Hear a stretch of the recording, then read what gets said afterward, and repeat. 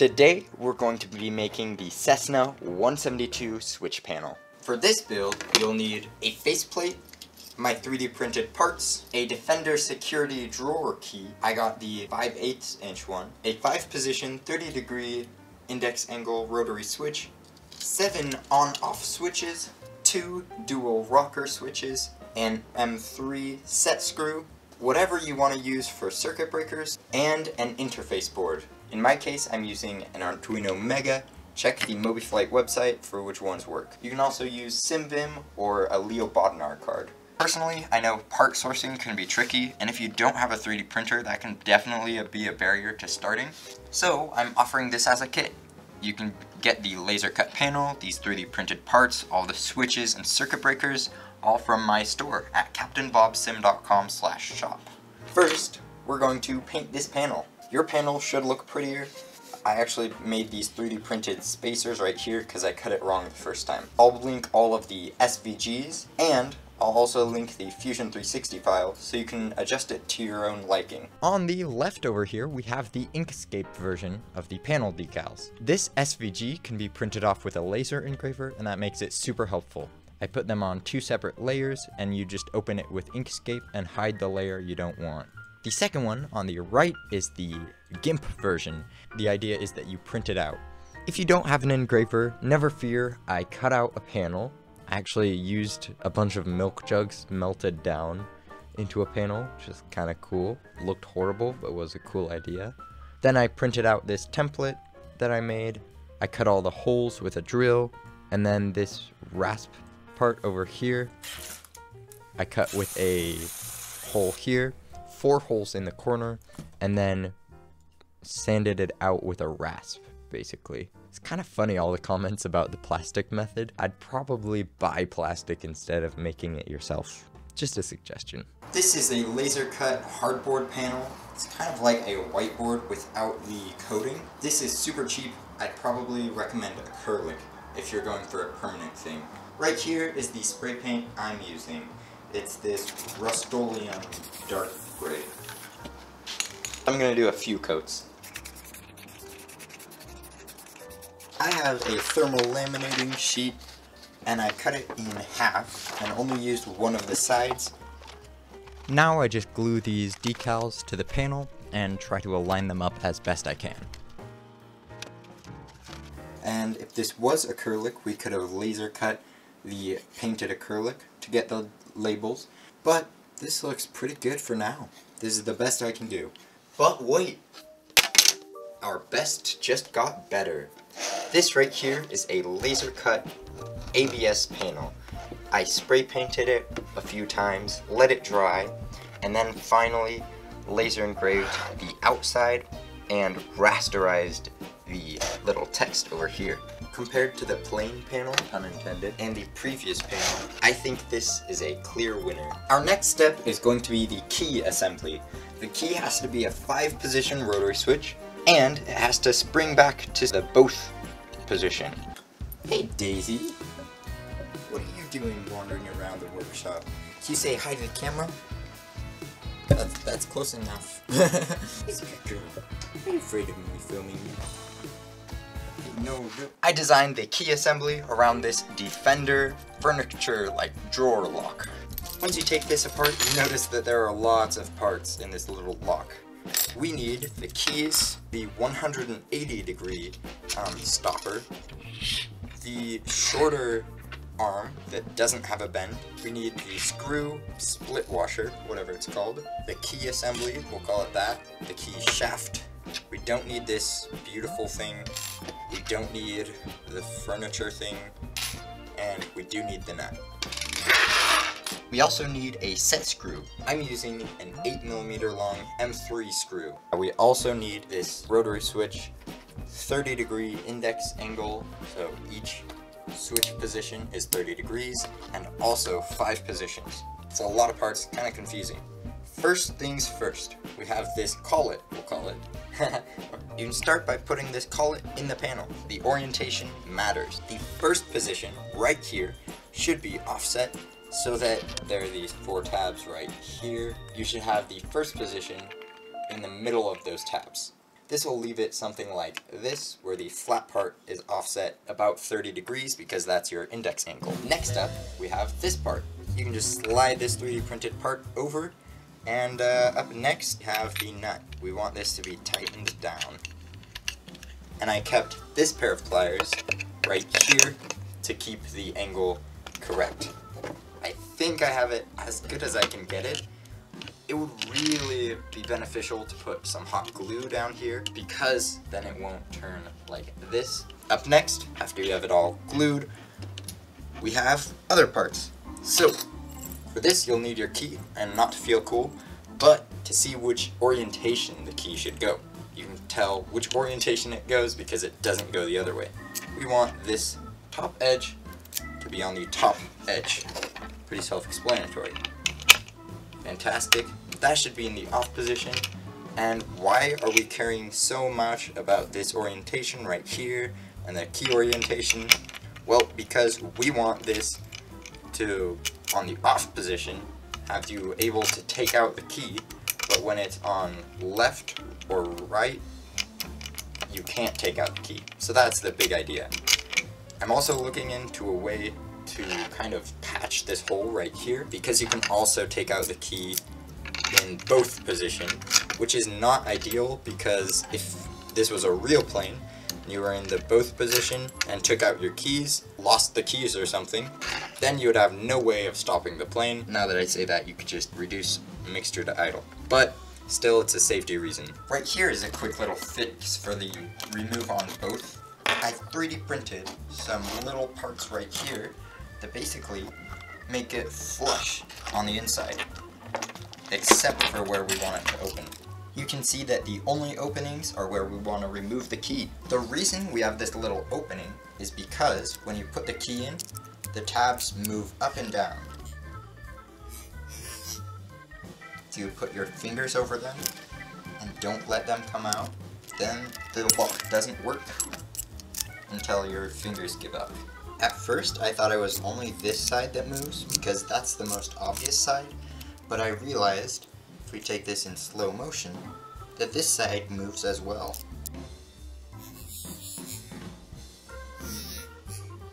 You can then put the little two spacers over here. You shouldn't have to force it.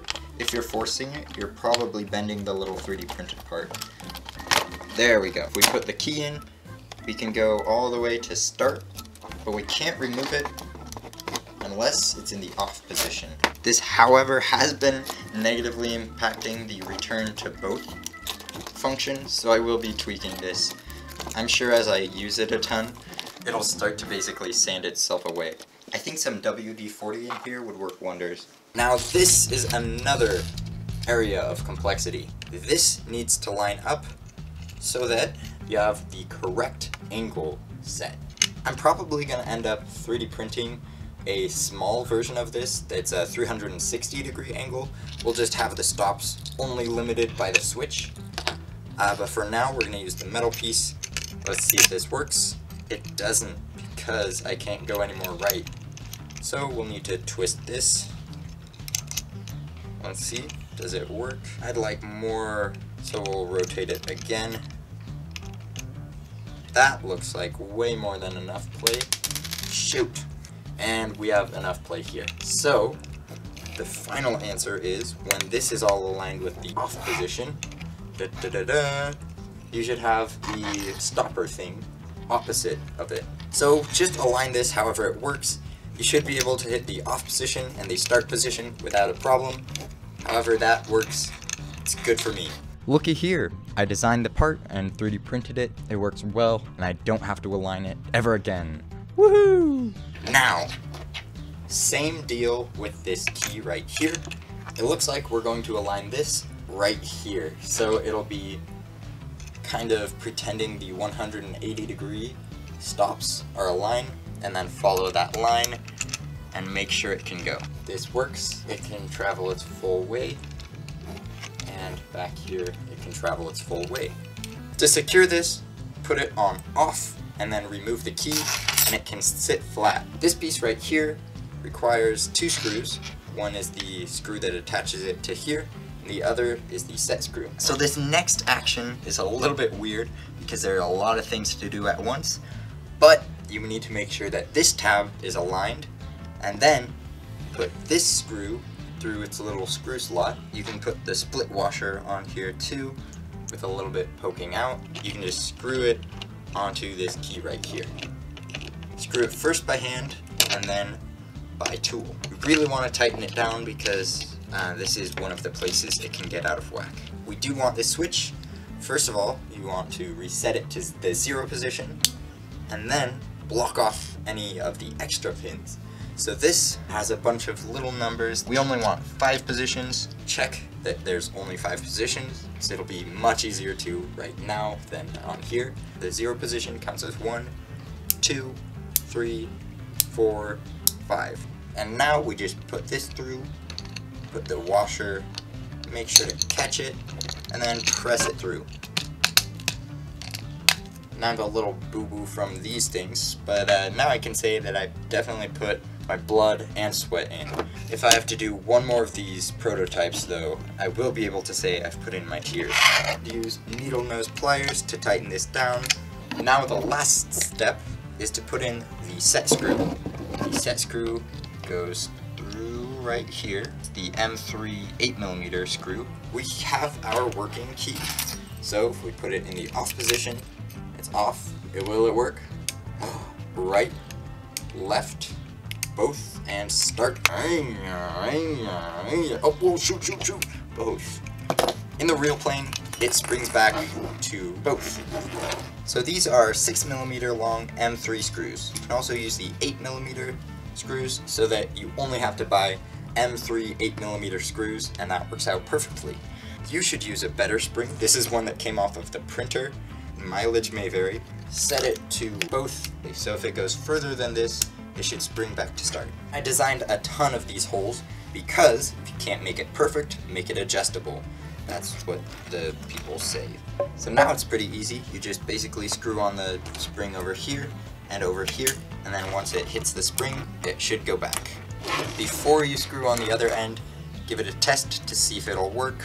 Actually, it won't work well enough. So let's try a different spring actually. I finally made it to Harbor Freight and I got this spring assortment right here. I do feel kind of ripped off though because I had to pay for 200 springs and I only used 1. They charged me like 200 times more than I should have paid for, right? Let's see if this spring works any better. Man, like butter. With springs, you have compression springs, like the one in your pen, and extension springs, like this. This is the spring I used. I do have to give credit where credit is due. This spring back to 4th position was heavily inspired by the Alan Glenn Cessna 172 simulator. It's a great project, and I'd highly recommend you give it a visit. The only thing we have to do now is to put a Cessna remove before flight tag on it. You can get this if you go to Wichita, Kansas. You can use an even clickier switch for better tactile feedback. I know that's what gamers are all about. But next, we have a few other switches. Get out of frame. I don't care if there's junk, it just can't be in frame. Now we can put in both of the dual rocker switches. You can paint this avionics master switch white, or you can totally forego the pre-purchased switches like this and go with some 3D printed ones. It already looks like a 172 switch panel. I am excited. Up next we have these 7 switches. 4 calling birds and a partridge in a pear tree. Apparently we have to tighten them or something. Yeah, we should probably do that. Everything is constructed except for like 9 things. Yay, first try. This, my friend, is a real aircraft circuit breaker. It is a Tycon circuit breaker. It's 15 amps, and one of these would go under avionics bus 2, right here. This is pretty cool, and it was only like $9 or something, but $9 times 9 is 81, which easily outweighs the entire cost of the panel. So I'm going to 3D print some. I 3D printed these circuit breakers and then printed them in silver and black PLA, and I think they work pretty well. I'm really proud of the design because it's actually aligned pretty well with the actual aircraft circuit breaker. To put the circuit breakers in, I just press fit them inside the circuit breaker housing. Now when you're doing your pre-flight, you can rub your fingers across and see that all of the circuit breakers are pressed in. You could also change the insert and have one popped out if you're feeling really crazy. The decals for the circuit breakers were done pretty similarly to the decals for the panel. They're just printed out and glued onto the circuit breakers. Come on, I'm short one number. Ah! Here we go. This is how these circuit breaker labels turned out. I did use a little bit of an off-white filament, so it's not a perfect white, so it doesn't match the paper, but I still am pleased with the result right here.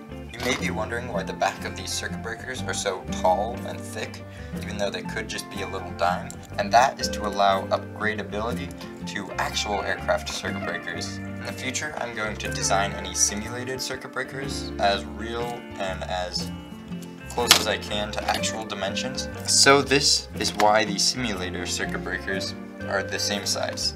A real circuit breaker would have a little bit of play, about a millimeter, but these simulated circuit breakers don't have any play at all, basically. They're just press fit in, and if you want to adjust the height, you can adjust it either in the slicer or by going into the model. Up next, we're going to replace these stock dual switches with some 3D printed ones from JVRSim. I did not design these, but I really do like the design and how they work. They also fit with these 2-pole switches, which makes this very convenient. You can use either the 2-pole switches or the 1-pole switch. If you want to upgrade these switches to these 3D printed ones, you're going to need these 3D printed parts in this Thingiverse link over here. You're also going to need these 2 switches with 2 nuts for each switch. You'll also need a rod. 2mm one is preferred, and then if you don't get the right size, you can use a drill bit to ram it out a little bit. Let's start off with this little piece, and these were designed for a very specific switch. I didn't have the 100% correct switch, so I'm using these ones I already have a lot of. These small switches, you can get a pack of 10 for like $3, so it makes these a little more economical than these, which I think are $7 for the 7. I'm tightening down this first nut to act as a shim to adjust the height just a little bit, and then I'm using another one to tighten it down. Tighten it to a point it doesn't easily turn. Now we have this rod, and this rod is going to go through this piece and also through these 2 pieces. If it doesn't fit immediately, you might need to bore it out some more.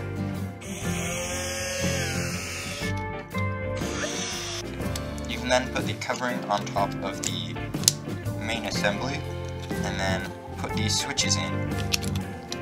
The hole right here should align. You can then put your 2mm rod in, or a toothpick if you like to be resourceful. And then snap off the ends, and this is important because these will interfere with the side of your panel.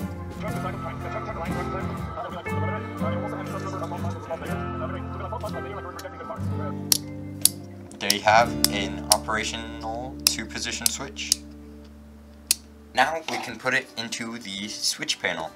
Well, not exactly. It's not a 1-for-1 fit, so you'll have to trim it down a little bit. It is an almost identical thickness, however, so that works in your favor. I made this so you can edit it with Fusion 360.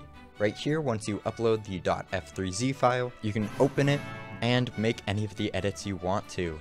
Then, over under Modify, you can go under Change Parameters, so you can change the circuit breaker diameter and stuff like that. Because this assembly actually references other assemblies, you need to be able to edit those parameters too. This is a sub-assembly, as you'd call it. I can edit this in place by clicking this little pencil, and then we're as if we're editing this assembly. You can then actually modify the parameters over here and change, for example, how thick the panel is, how long the shaft is, and you can even change how long from the switch to the shaft is, so from here to here. That means that this should work with any size Defender security drawer key. Once you're done, just click this End Edit in place and all your changes should update. Another thing is that there are actually two versions of this panel. There's the default one that uses the default switches, which I don't recommend, and then there's the JVR panel right here. This JVR panel is a little taller than the default switches, so I actually made this spacer right here you can get. This little part basically makes it so that both switches are compatible with the JVR sim. So here we have it. We have our functioning switch panel. Off, right, left, both start, master, on, off, fuel pump, beacon, landing, taxi, nav, strobe, pitot heat, avionics, and all of our circuit breakers. You can do a lot of checklists with these because they have these circuit breakers that you can check are popped in. They always are, spoiler alert, unless you have something tragically wrong. And I plan to develop this further with my Cessna 172 project. I already can tell there are things that I don't like, and I'm going to improve upon them. This is how the switch panel looks like from the back. Stay with me next week because I'm going to show you how you can wire everything over here to the simulator. This will be an updated version of my last switch panel wiring video because now I know how to do the masking for all of these different lights over here, and this time I'm also going to show you an FS2020 exclusive version. To be frank, these designs take a lot of time, prototyping, work, and editing to get them out the door.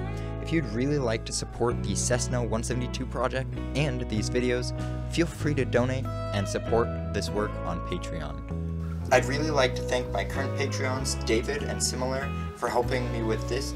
If you want to join the Patreon crew and help the development of the Cessna 172 project, as well as these mini projects that don't necessarily have to be part of the Cessna 172 project, consider visiting the Patreon and maybe even joining. Have a fantabulous rest of your day, and I will see you in the next video. Have a good one.